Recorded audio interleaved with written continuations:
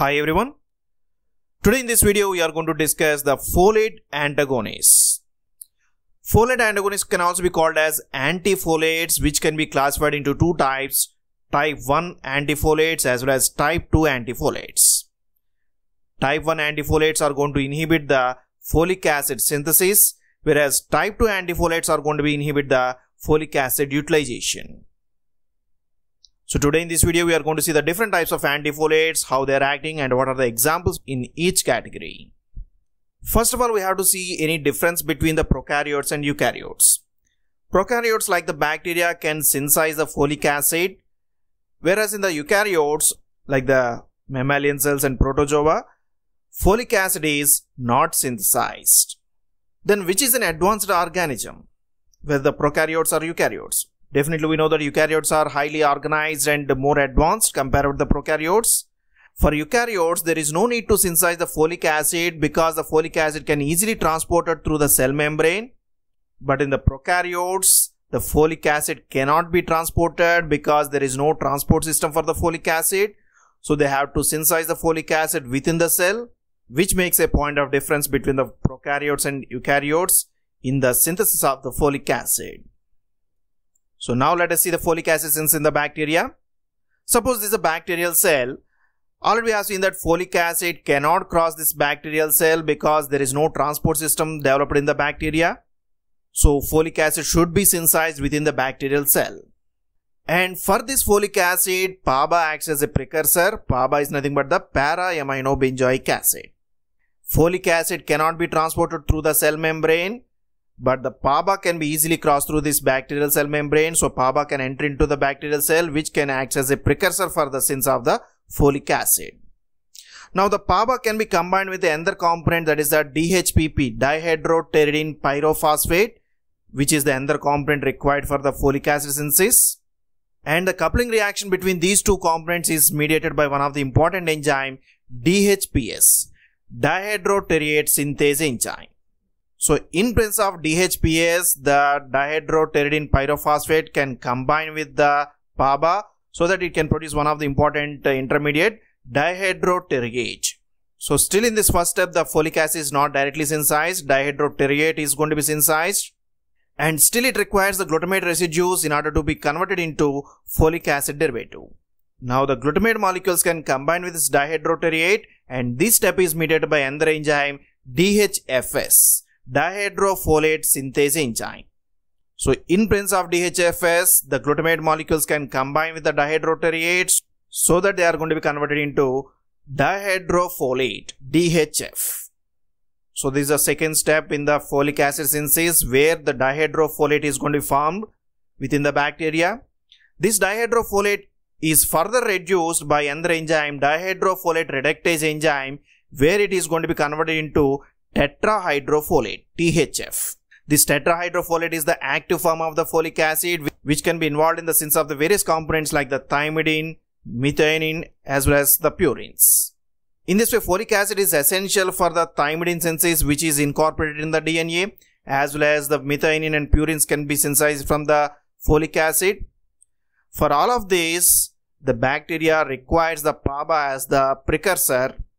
This PABA can be obtained from the outside, as well as PABA can also be obtained from the de novo synthesis within the bacteria. In this way, the bacteria can synthesize the folic acid from the PABA by use of one of the important enzyme, dihydrotertiate synthase enzyme. So here you can observe the three important steps. So first step is mediated by the enzyme DHPS, dihydrotertiate synthase enzyme, which converts the PABA into dihydrotertiate. And second step is mediated by DHFS, dihydrofolate synthase enzyme, which converts the dihydrotertiate into dihydrofolate. And third step is the reduction of the dihydrofolate into tetrahydrofolate mediated by dihydrofolate reductase enzyme. So these are the three important steps within the bacteria, and on the first and third steps we have the drugs are going to act and inhibit the folic acid synthesis and its reduction. Now let us see the folic acid utilization in the eukaryotes. Already we have discussed that eukaryotes will not synthesize, they can get the folic acid from the diet.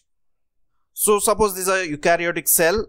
So folic acid which is present as a folate, So this folate can cross the cell membrane of the eukaryotes because of the specialized transport system, and once this folate is present within the cell of eukaryotes, then it can be reduced by one of the important enzyme, dihydrofolate reductase enzyme. This is just like in the bacteria. But here this folate is initially converted into dihydrofolate by this dihydrofolate reductase enzyme. Again, the same enzyme is going to act on the dihydrofolate so that it is going to be converted into tetrahydrofolate. So again, in the eukaryotes, the tetrahydrofolate is the active form of this folic acid. Now this tetrahydrofolate can be utilized for the synthesis of the thymidine, which is involved in the DNA synthesis, methionine, as well as the purines. So utilization of the folic acid is somewhat similar to the process within the bacteria. So again, we have few of the drug targets acting on the mammalian dihydrofolate reductase enzyme, thereby they inhibits the folic acid utilization within the mammalian cells, and they can be used as anti-cancer agents. So we have one of the drug methotrexate, which is going to inhibit this dihydrofolate reductase enzyme within the mammalian cells, thereby inhibits the folic acid utilization within the mammalian cells. Now let us see the structure of the folic acid. So this is the structure of the folic acid, which can be split into three parts. If you see the heterocyclic ring system, it is having the pteridine ring system. So this is 1, 2, 3, 4, 5, 6, 7, 8. So this is the numbering for this pteridine ring system. And this pteridine ring system is attached with another important component. This is nothing but the para-aminobenzoic acid. So this para-aminobenzoic acid is going to be attached to the 6th position of the pteridine ring system through the methylene group. And finally, we can observe at the terminal one of the amino acid. This is nothing but the glutamate. So folic acid is having a glutamate residue which can be polymerized to produce a polyglutamate form. In this way, folic acid is made up of three components: pteridine, PABA and glutamate. Now one of the important component in the folic acid synthesis is the DHPP, which is nothing but the dihydropteridine pyrophosphate. You can observe a pyrophosphate bond here, which is going to be removed, and para-aminobenzoic acid is going to be combined. So this is the first step in the folic acid synthesis within the bacteria, which is mediated by one of the enzyme, DHPS, dihydrotertiate synthase enzyme. So in presence of this enzyme, the PABA can be combined with the DHPP to produce the dihydrotertiate. Then the next step is the conversion of the dihydrotertiate into the dihydrofolate. So here this is the second step, which is mediated by one of the enzyme, DHFS, dihydrofolate synthase enzyme. At this step, the glutamate is going to be added so that this dihydrotertiate is going to be converted into dihydrofolate. You can observe that here the glutamate molecule is going to be added so that dihydrotertiate is going to be converted into dihydrofolate. So this is the second step. Now let us see the third step. So third step is the reduction of the dihydrofolate. So here our focus on the pteridine ring system. So we have shown the rest of the part with a group R group. Now this dihydrofolate can be reduced by one of the enzyme, which is the third step, to tetrahydrofolate. You can see that not only 7th and 8th position, the 5th and 6th positions are also saturated. So this is 5, 6, 7, 8 tetrahydrofolate. So this is simply called as tetrahydrofolate. And this step is mediated by one of the enzyme, DHFR, dihydrofolate reductase enzyme. But in order to reduce the dihydrofolate, we have to supply the hydrogens, and here one of the cofactor is the NADPH2, which acts as a supplier of the hydrogens, and NADPH2 is going to be converted into NADP+. So in this way, dihydrofolate reductase enzyme will reduce the dihydrofolate into tetrahydrofolate. But the same enzyme is also responsible for the conversion of the folate into dihydrofolate as well as dihydrofolate into tetrahydrofolate within the mammalian cells. So now let us see the type 1 antifolates. That means the antifolates which are going to inhibit the folic acid synthesis within the bacteria. So one type of drugs are the sulforamides.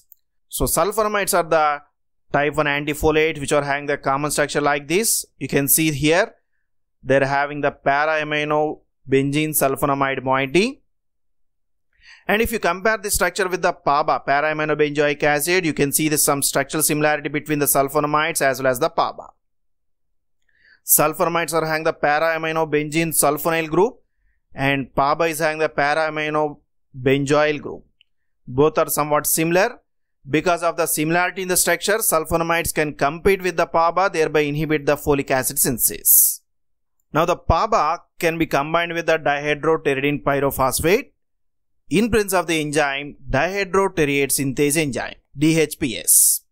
So PABA molecule can bind to this DHPS, as well as dihydrotertiate pyrophosphate can be combined, where the pyrophosphate group is going to be removed, so that this complex is going to be converted into dihydrotertiate.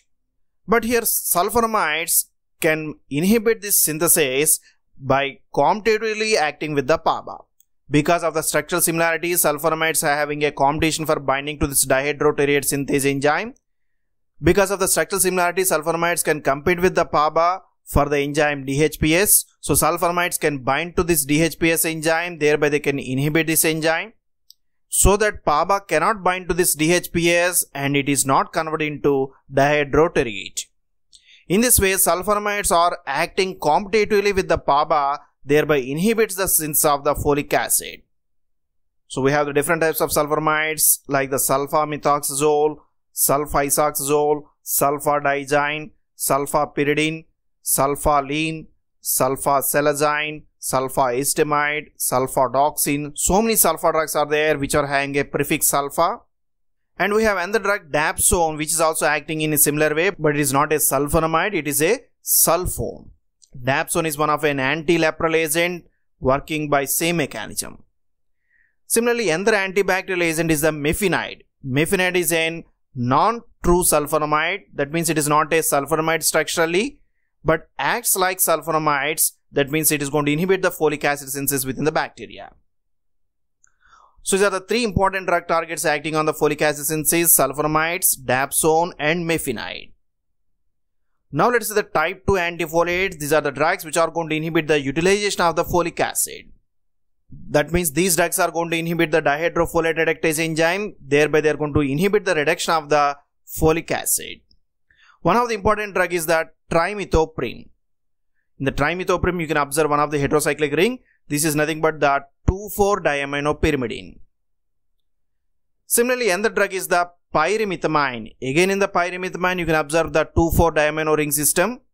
And third one is the methotrexate. Methotrexate is having the pteridine ring system.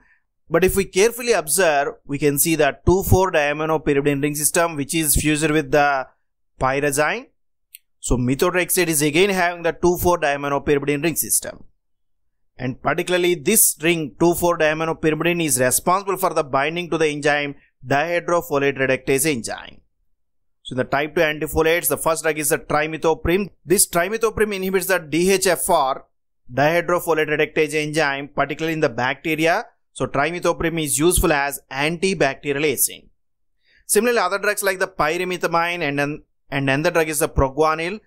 These two drugs are selective for the protozoal dihydrofolate reductase enzyme. So that's why these two drugs are useful as anti-malarial agents. Similarly, methotrexate is selective for the mammalian dihydrofolate reductase enzyme. Thereby, methotrexate acts as an anti-cancer agent. In this way, even these drugs are going to acting on the same target, but their selectivity is somewhat different. Trimethoprim is selective for the bacteria. Pyrimethamine and proguanil is selective for the protozoa, particularly malarial protozoa, and methotrexate is selective for the mammalian cells. Cotrimoxazole, and we have one of the combination of type 1 antifolates as well as type 2 antifolates. So one such combination is the sulfamethoxazole plus trimethoprim. This combination is an antibacterial combination. These two drugs can be combined in the ratio of 5:1. That is a 5 parts of the sulfamethoxazole and 1 part of the trimethoprim in order to inhibit the synthesis of the folic acid as well as its reduction. And this combination can be used in the treatment of urinary tract infections as well as to treat the pneumonia, particularly in the immunocompromised patients like HIV patients. Cotrimoxazole can be used. So that's about the folate antagonists, which can be classified into type 1 and type 2. Type 1 are mainly inhibiting the folic acid synthesis, whereas type 2 are going to inhibit the folic acid utilization. Sulforamides, dapsone and mefinide are the 3 important drug targets which are going to inhibit the folic acid synthesis in the bacteria. Whereas type 2 antifolates are mainly inhibiting the dihydrofolate reductase enzyme. Based on that, we have 3 types of drugs.